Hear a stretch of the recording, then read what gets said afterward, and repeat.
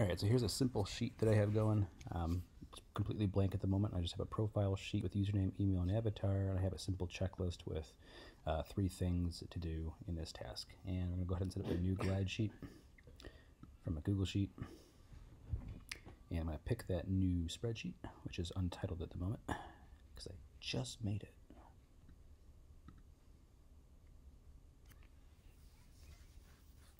All right, and so the first thing I'm going to do here is come into my settings and adjust the sign-in so that it's public with email. I'll also allow Google account as well. Afterwards, I'm going to go over here to the layout section and tap the menu icon. And here I see the avatar is blank at the moment. If I click on it, now I see a user profile section. And this user profile section allows me to save the user information to a sheet of my choosing. So I'm going to choose the profile sheet, and where the name is username, email is email, and image is avatar. It kind of recognized that for me automatically. However, I could have chosen different columns here, and if I want to turn this off altogether, I can turn it off altogether by selecting the dash here, but I want to keep it on, so I'm going to leave that as is. All right, so you can see it automatically recognizes my email here. Close. All right, and now let's set up this simple checklist. So here I already have the tasks, but I want to make this into a checklist. So to do that, I'll hit checklist. And here are my items. There is no description to this item. If I wanted to, I could have put in another description down here. For example, if I do a description, and I can say, feed pets, and then feed self, and then feed plants. And if I were to go back over here and refresh, now my checklists have descriptions,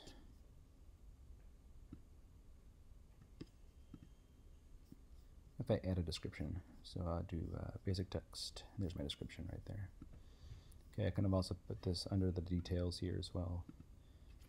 All right, the next thing I have to do is designate where this value of being checked or unchecked is going to reside. Right now it's residing as the actual task, which I don't want because it's going to override my title with a true or false.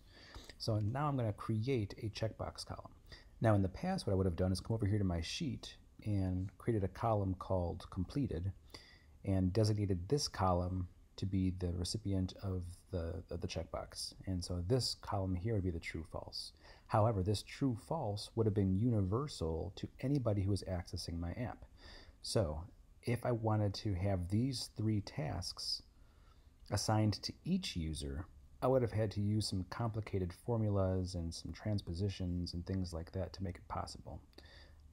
But now, instead of creating the column here in my sheet, I'm going to go back to my app, and in the data editor for the checklist, I'm now going to add a column, and I'm going to make this a user-specific column. So I'm going to go over here to basic column, and then Boolean, which is a true-false, and I'm going to call this completed.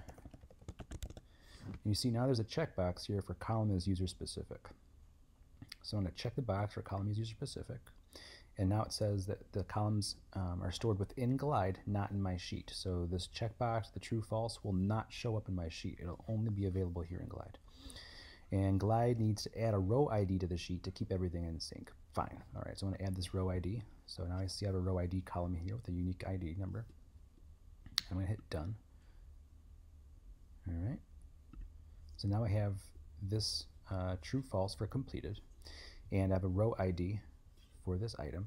And now, because I said this was user specific, when I mark this true or false, it's going to mark it true or false for the individual user, not for every user in the sheet.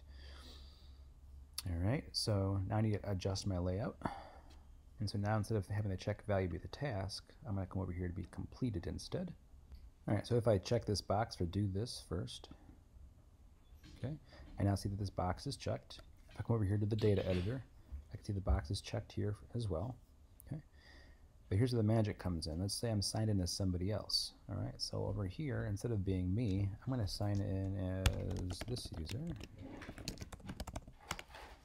Now this user doesn't yet exist in my sheet because they haven't signed in, so they're not seeing any sort of difference in the information. So we need to get this user to sign in. All right, so let's try that. I'm going to go over here to share, I publish the app. And let's copy that code. And look over here to my other instance.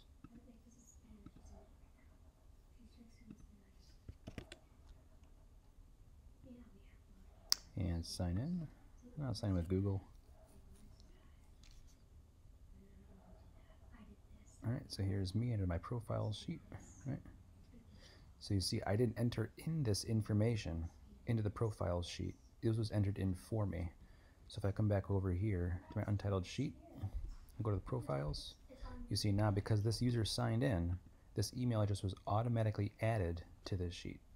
I don't have to do any sort of crazy formulas like unique to look up the app logins or anything like that. It just shows up there. Okay? And it'll also automatically fill in the username and avatar of the user as well if you so have that set up. Alright, and so now for the moment of truth, if I go over here to the simple checklist, I should see that nothing has been checked yet. And there isn't, right? Because I'm a specific user, I'm a new user. Right? Okay, so let's give this another test. So right now I'm signed in as the app builder, and I'm going to check this first item here to mark it as done. And in the data editor, I see that it's been marked. And again for the third item. For my user, I see that those values have not been checked on my end. On my end, I'm just going to select the second item here. Okay. So 2 different users with the same checklist. All right, so now if I preview as that other user, you see that the value changes according to that user. So here this was me the app builder and me the user. So the data is specific to that user. Okay. So not only did we have a user specific column here, but we also had the profiles sheet as well here. Now, what about the username and avatar, right? So that information can be added just by using a form or an edit, right? So let's say I want to have my users be able to edit their information here. Instead of making this a list, I can make it details, right? It's going to show up for that individual user. I'm going to make the features so that the email is the signed in user, right? And I can make it allowable to edit. Okay, so right now because I'm still showing up as me, my email address is not in there because I haven't yet signed into the app. All I have to do is sign into the app, just like the other user.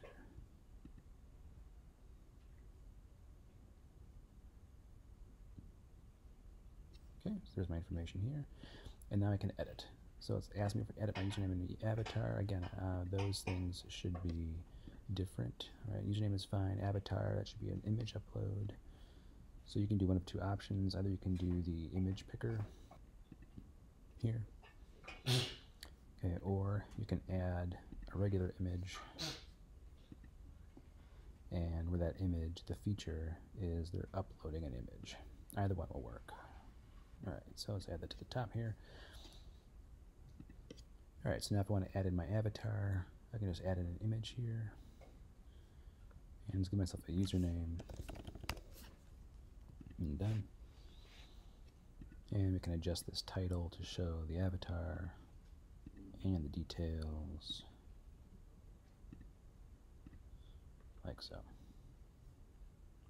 And back on this end here, I already give my app a little refresh. It's my profiles here. I can do the same thing. I can add in an image here and a username.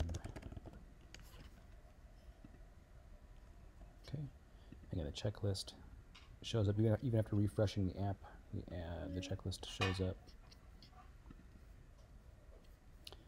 and that information is independent from this information.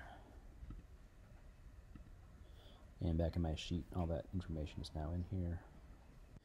And you'll notice that we didn't have to do any sort of relation columns or lookups. All you have is just these 3 columns here, and these 2 columns plus the row ID and that Boolean that we created back here in the data editor to make all this possible. Alright, I hope this helps until an official video comes out. If you have any questions, feel free to email me.